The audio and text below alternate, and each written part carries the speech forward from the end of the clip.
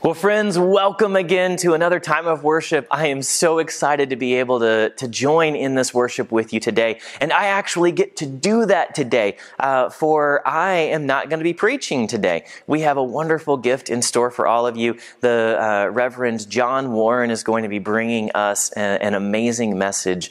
And I cannot tell you how excited I am to share the pulpit, or the invisible pulpit, since we don't preach in front of a pulpit for this. But to share this space with someone whom God has worked so powerfully in so many different settings. So, John, thank you so much for sharing your word and your passion for ministry and for God with us. What a gift it is. As we begin our time of worship, we want to invite you to take a moment and prepare your heart for worship. Maybe that's just lighting a candle. Maybe it's taking a few deep breaths. Whatever you need to do, make sure you're ready for what's coming, because it's going to be powerful and God is going to work miracles through it. I am certain of this. And while you're preparing for worship, take a moment, if you don't mind, and go to WimberleyUMC.org/connect and fill out our Connect card. This is just our way of being able to check in with those who are worshiping with us online, to have a little bit more active relationship with you, and to invite you into further ministry together. That's what we're supposed to do, right? We are supposed to be a part of bringing God's kingdom to this place. And we want to make sure that you're equipped with what you need to do that well, wherever your context is. And so please fill out that Connect card at WimberleyUMC.org/connect. With that in mind, let us pray. Holy God, thank you so much that we are able to worship you in so many different ways. Thank you that you are powerfully working through even this digital means that just a few years ago wouldn't be seen as viable worship at all. And yet, God, you are moving mountains through this ministry. So God, thank you that we are able to worship in this way, and that you are present here just as you are present in real life, in physical contact, in the ways that we might normally think of worship together. God, bless this time. May we meet you here. May we leave this time and space knowing that our God was present during it. And God, may we be changed by this time. All this we ask and we pray in your name. Amen.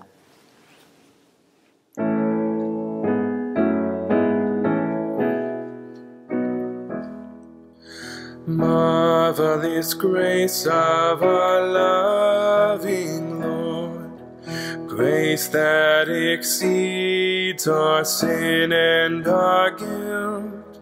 Yonder on Calvary's mount outpoured, there where the blood of the Lamb was spilled. Grace, grace, God's grace, grace that will pardon and cleanse within. Grace, grace, God's grace, grace that is greater than all our sin. Dark is the stain that we cannot hide. What can avail to wash it away? Look, there is flowing a crimson tide. Whiter than snow you may be today. Grace, grace, God's grace, grace that will pardon and cleanse within.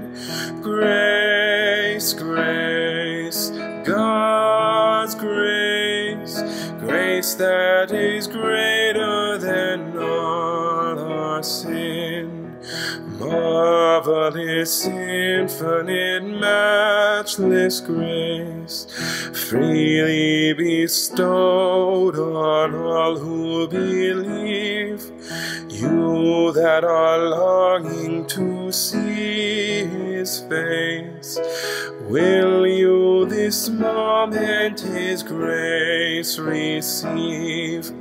Grace, grace, God's grace, grace that will pardon and cleanse within. Grace, grace, God's grace, grace that is greater than all our sin. Grace that is greater than all our sin. Friends, as we prepare for offering, just a reminder that this is so much more than just the monetary gifts that you give. We're called to give to God so much more than that. So take a moment as we pray and ask God what your offering should be today. We're going to throw up a slide here in a moment that shows ways to give specifically to this church. Pray to God to ask how you might do that. But pray also to ask how you might engage outside of just your monetary giving. Where God might be calling you to take a step in faith and to give more to see God's kingdom come. May that be all of our prayers today. Let us pray. Holy God, receive now our offering in the many forms it comes. Bless it immensely and use it to bring your kingdom. All this we ask and we pray in the name of Jesus Christ, who taught us to pray by saying, Our Father, who is in heaven, holy is your name. Your kingdom come, your will be done on earth as it is in heaven. Give us today our daily bread, and forgive us our sins as we forgive those who sin against us. Lead us not into temptation, and deliver us from evil. For yours is the kingdom and the power and the glory forever and ever. Amen.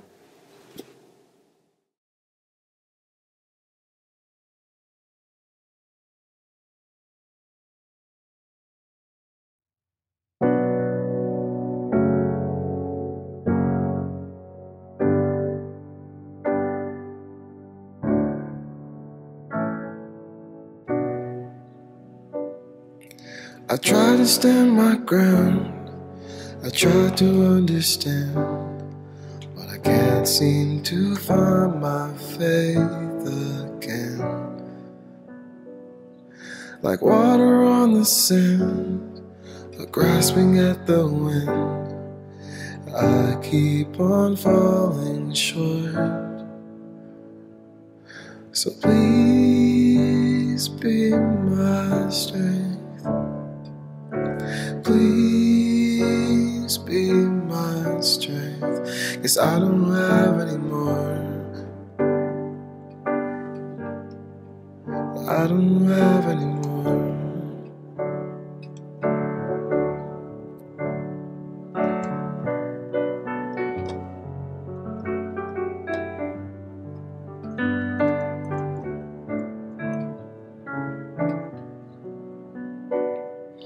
I'm looking for a place where I can plant my faith. One thing I know for sure, that I cannot create it, that I cannot sustain it. It's your love that's keeping me. So please be my strength. Please be my strength. You don't have any more, 'cause I don't have any more.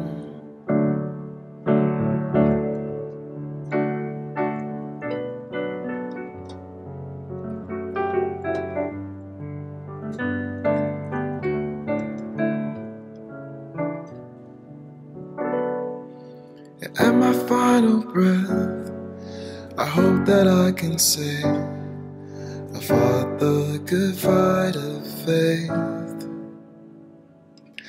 I pray your glory shines in this doubting heart of mine, and all would know that you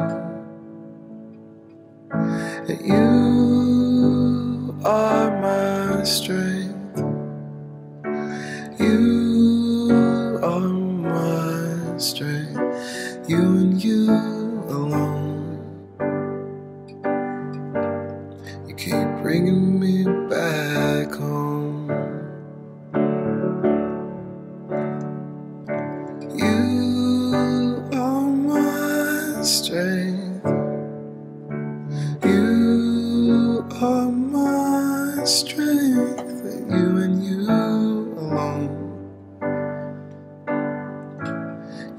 bringing me back home. It's you and you alone. You keep bringing me back home.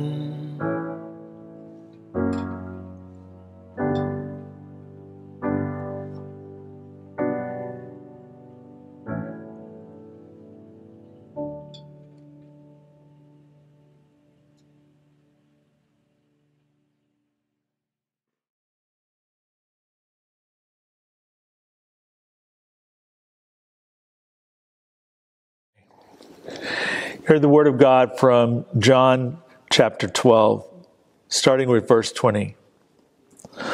Some Greeks were among those who had come to the worship at the festival.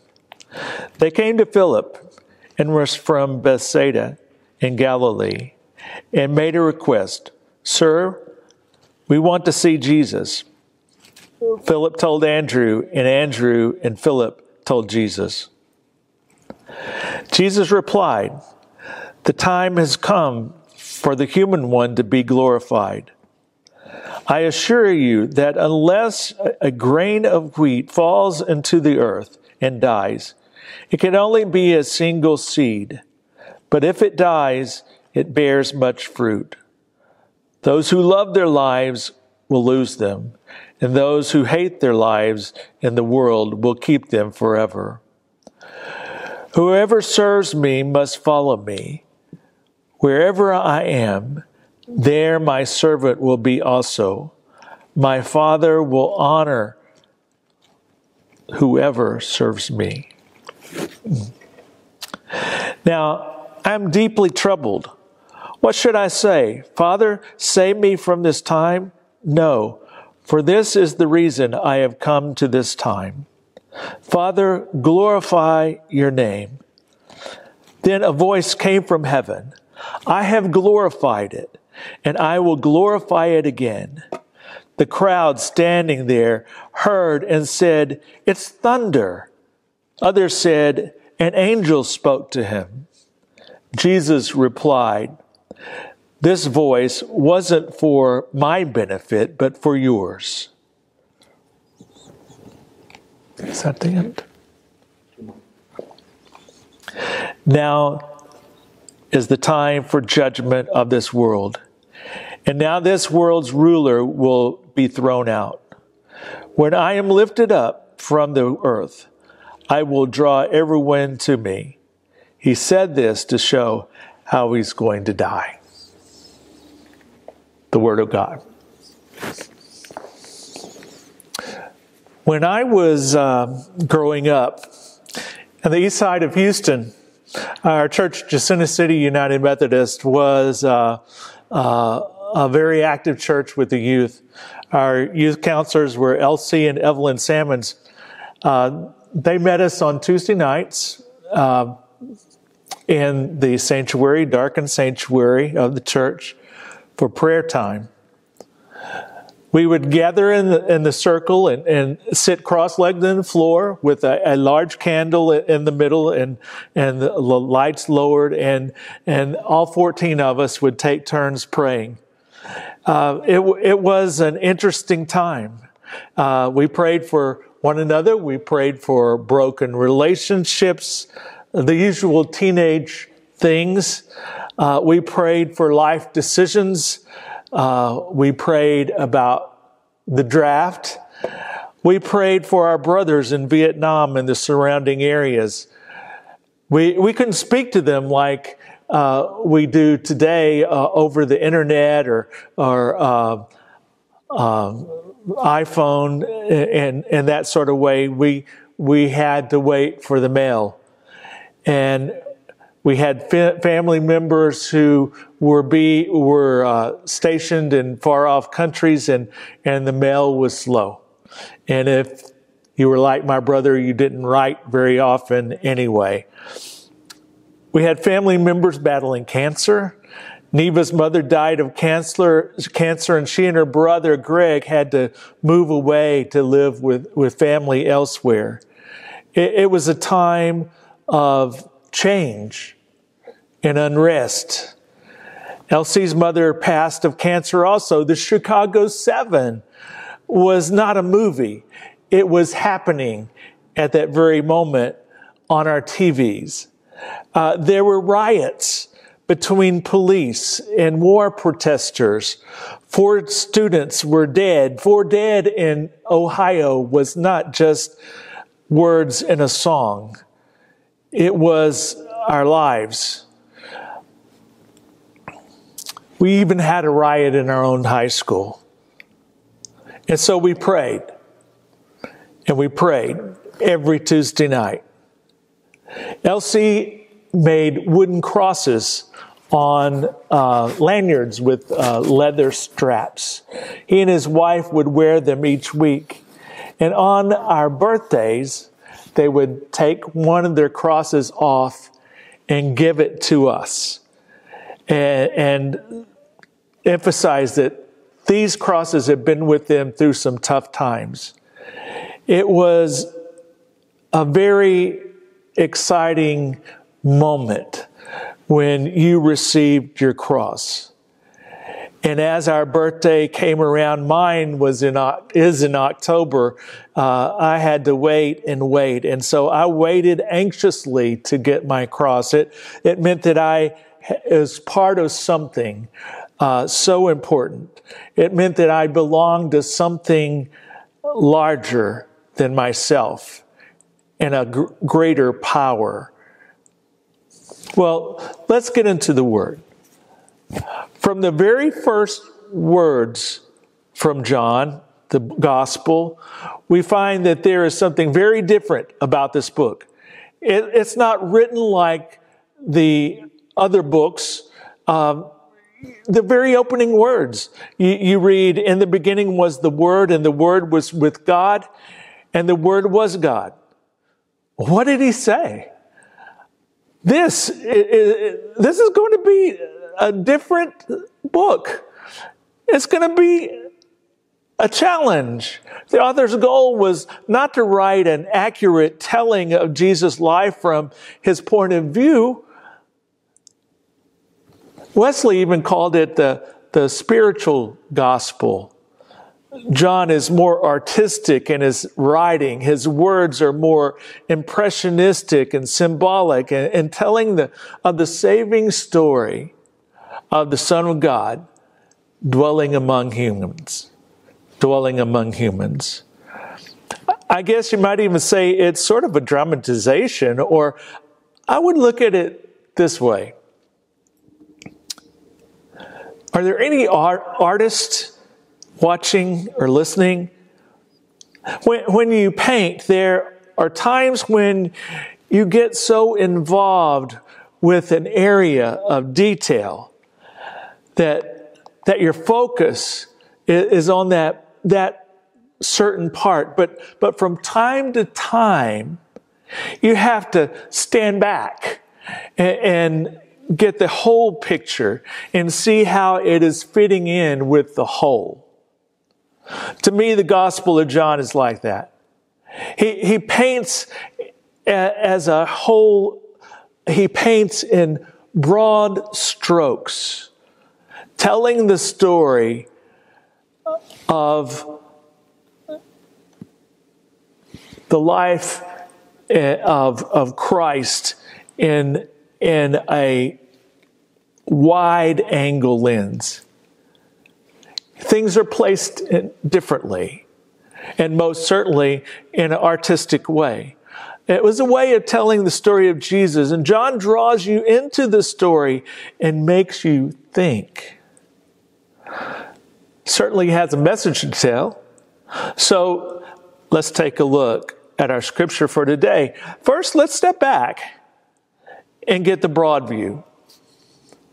Jesus went to his friends Mary and Martha's house, raised their brother from the dead. Then he returns and celebrates with them. It's a big event. Mary anoints his feet with an expensive ointment. and tears flowing together with her hair on his feet. And disciples, some of the disciples complain about the extravagance. And Jesus tells them to leave her alone, that she is preparing him for his burial. Now, you know, if I were a disciple, I'd be really confused. I'm sorry. What's he talking about? If only they had Twitter in those days, the keys would be burning up. Who is this that raised someone from the dead? And now he's heading to Jerusalem. Could this be the Messiah, the one who will free us from Rome? Will there be an uprising? Will he bring us out from under the Romans? But he keeps talking about dying. What's going on here? News was out that Jesus was in Jerusalem and crowds were waiting for his arrival. You know, Sandra and I have worked through a long process of remodeling our house. Finding an architect took almost a year. Then working with him took almost a year. And then searching for a builder. It was so hard to find someone. People would come and give us estimates, and then we would call them and never hear from them again. We sort of kissed a lot of frogs before finally finding the one that we settled on. After 6 months, we finished our house and have turned the corner and have finished the building stage and are moving on to unpacking. In fact, I didn't find the shoes I'm wearing today until this morning when I realized, oh, they're not in a box. I put them in a garbage bag. And there were all my shoes. We have all experienced this. We've been busy. We've been caught up in something when we realize that we've finished or that it's time to leave it behind. At that point, we take a deep breath and we commit ourselves to the new course of our action. We exhale and start down the new path. In the Gospel of John, in chapter 11 and 12, it's a little like that. They stand kind of at a bridge between Jesus' ministry and his hour. The message today comes from the time between the public ministry of Jesus and the hour of his death. We can almost hear Jesus take a deep breath. We can see him pause when he sees the symbolic meaning of a different kind of people coming to him. Instead of directly addressing their concern, Jesus turns and looks to the task before him. When he tells the Father to bring glory through the cross, it's a dramatic event in history, and God himself speaks a reply in the voice of thunder. You know, Will Rogers said, you've got to go out on a limb sometimes because that's where the fruit is. In modern times, if we move to someplace away from home, there's always the good chance that we can go back. We lived on Buttercup for 6 months. We can turn and go up that hill anytime we want to. But for our ancestors who came from Europe or Great Britain, they hopped on a ship and they stepped out and climbed out on the end of the branch. And many of them never went back. They went out on a limb. But their trip to America resulted in a new opportunity to become part of this country. When Jesus walked this earth, the Jewish people, anyone who was not Jewish was considered to be part of the Greek world. That was a general term often used for all foreigners. There was essentially only two groups of people, Jewish and Gentile, or Jewish and foreigners. Most theologians believe that the reason these certain Greeks in our scripture today, it was a term for foreigners. They came to Andrew and Philip. They probably went to them because their names sounded more Greek. And so they went to them, and then in turn, Philip went to Jesus, and went and told Jesus that there were certain Greeks here wanting to speak to him. And Jesus' response was kind of to take a deep breath and commit himself to the cross and started the new course of action that he had been teaching the disciples and healing the people. That had been his ministry. But now something changed. Suddenly everything changed, and it was time for him to enter the glory of the cross. John helps us understand this change by telling us in the first part of the gospel that Jesus' hour had not come. By telling us that his hour now had come. We read in the second chapter of John, Jesus said to his mother, "Woman, what does your concern have to do with me? My hour has not yet come."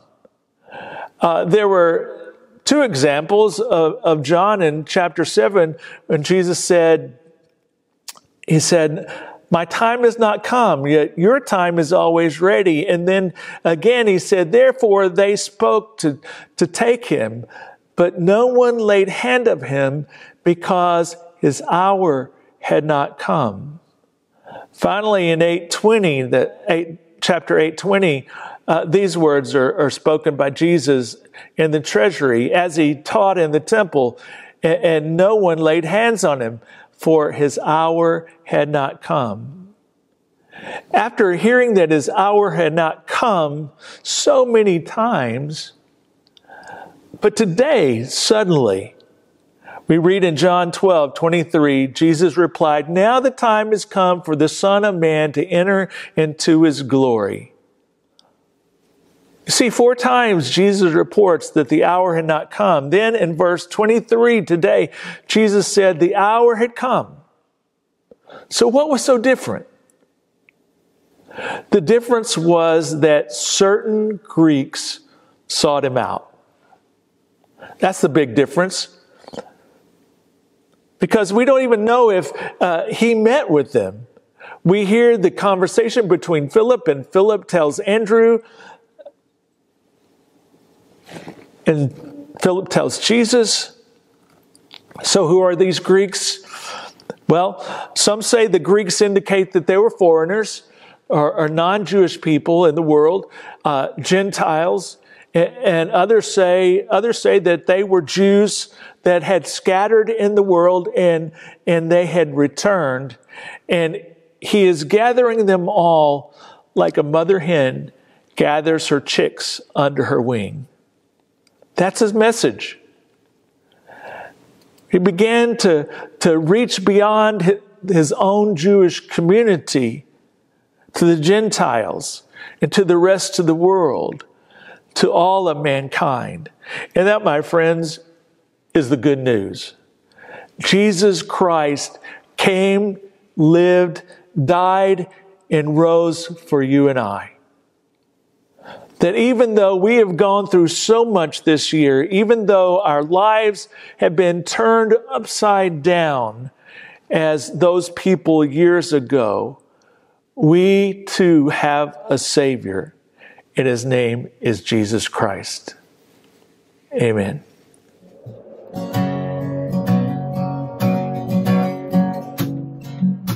Who breaks the power of sin and darkness? Whose love is mighty and so much stronger? King of glory, King above all kings.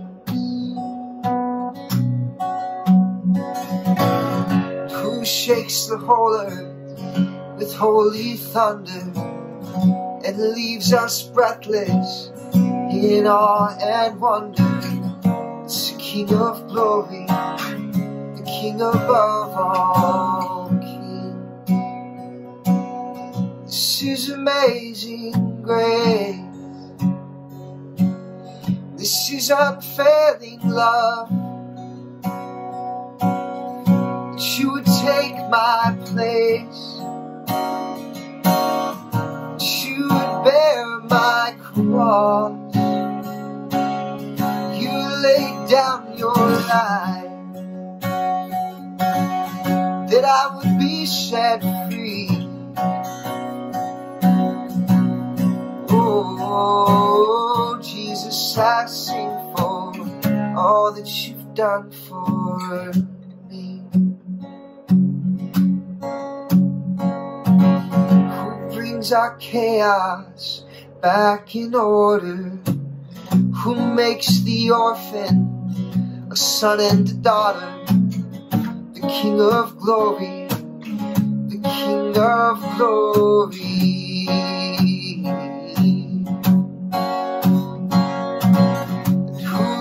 Nations with truth and justice, shines like the sunshine in all of its brilliance. The King of glory, the King above all kings. This is amazing grace. This is unfailing love. You would take my place, that you would bear my cross. You laid down your life, that I might be set free. Oh, Jesus, I sing for all that you've done for me. So worthy is the Lamb who was slain, and worthy is the King who conquered the grave. And worthy is the Lamb who was slain, and worthy is the King who conquered the grave. And worthy is the Lamb who was slain, and worthy is the King conquered the grave. And worthy is the Lamb who was slain. Yeah, worthy is the King who conquered the grave. Worthy is the Lamb who was slain. Oh, worthy, worthy, worthy. This is amazing grace. This is unfailing love.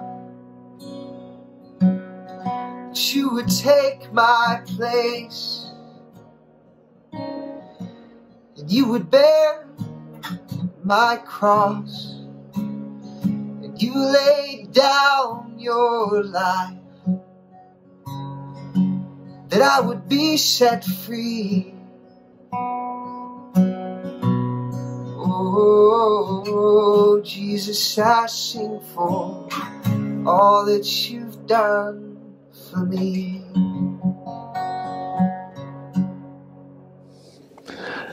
Let us bow for the benediction. Gracious God, we thank you for the message of John, for the word that we hear today, that we are not left, that we are included, that we are part of the sheep of Jesus Christ. Go with us as we go out into the world and share this news, this good news, that you too are children of God. May God bless you and keep you now and forever. Amen.